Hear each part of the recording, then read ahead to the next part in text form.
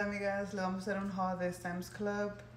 This is our first Sam's Club haul in our new house. Tenemos unas tortillas. We're gonna have a housewarming party soon, so we got some garlic, minced garlic, yellow onion, a must, a staple seasoning for us, purple onion.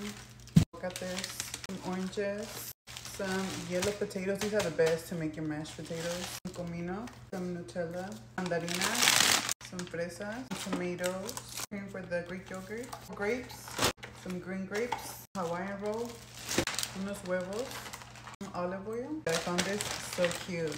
It's some popcorn pero de Migros edition. Cute. Some celery, some limones, some romaine lettuce, some asparagus, some chicken wings, some chicken thigh, chicken breast, some bacon, turkey bacon, some ground beef, sirloin steak rolls para una birria, some fajita of these shrimp bags, these low carb tortilla, brown sugar, some of these fiber one brownies, these de lechera, leche evaporada. So got 2-pack de mozzarella cheese, some Lunchables. Some of these my husband got. I never tried them, so I'll let y'all know they're good. It's supposed to be stuffed chicken breast.